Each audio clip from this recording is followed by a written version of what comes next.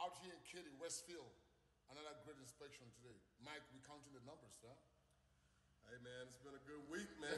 Good week. Hey, Thanksgiving week for Thanksgiving us. for us. Giving thanks. Yesterday was full shed. Today here back in Katy. So Mike, what's good about this house? Well, this house is it's in good shape.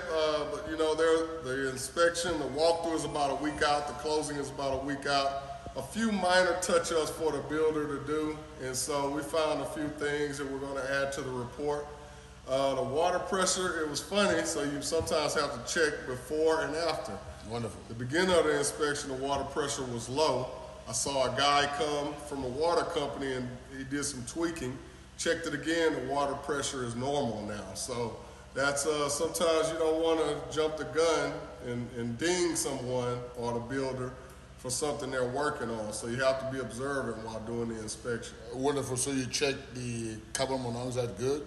Yes, the fire alarms, carbon monoxide alarm is working properly, yes. Properly. How about the electrical system? Any concern? The electrical system is fine as far as each receptacle. They're working. The GFCIs are all in the proper place. There is some double tapping, which we see on 95% of the homes. Yesterday we saw that too. Still trying to figure out why. You know, I know it's got to be an electrician thing, and I'm not an electrician, but it's just technically not right, so we're going to call it out on everyone. Wonderful. So, my main man, Mike, another one. Boom! All right.